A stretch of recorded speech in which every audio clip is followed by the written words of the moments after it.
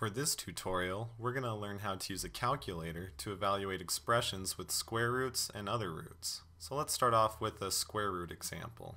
So here we have the square root of 49. Now if we want to evaluate that on our calculator, we need to use the function that's right here. So if you see that, there's a blue square root symbol there.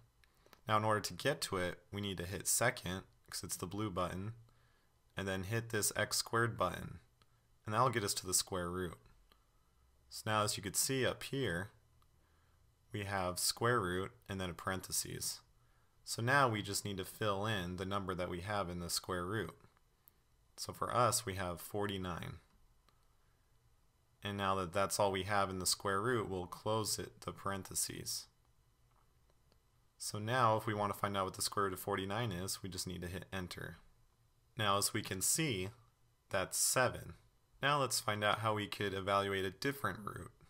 For example, a cubed root. So here we have the cubed root of negative 27. Well, in order to do that, we can't use the same square root symbol we did before. But what we can do is we could go to math, and if you see here, the fourth option is a cubed root. So we could go down to that and hit enter.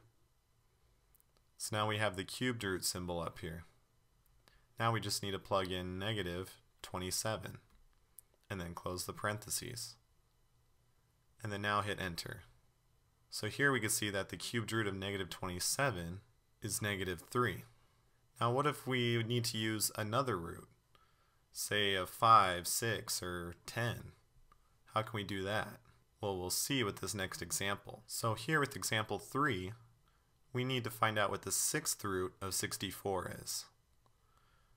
Well, again, if we go to math, the fifth option down here, you could see that there's an x before the square root symbol. Well, what that means is we could put in whatever number we want and it'll evaluate that root. So for example, if we want to do the 10th root, we'd put in 10 and then go to that fifth option. Well, for us, we need to do the sixth root of 64. So we'll go back and we'll put in 6 because we want to do the sixth root. And now we'll go back to math and go to that fifth option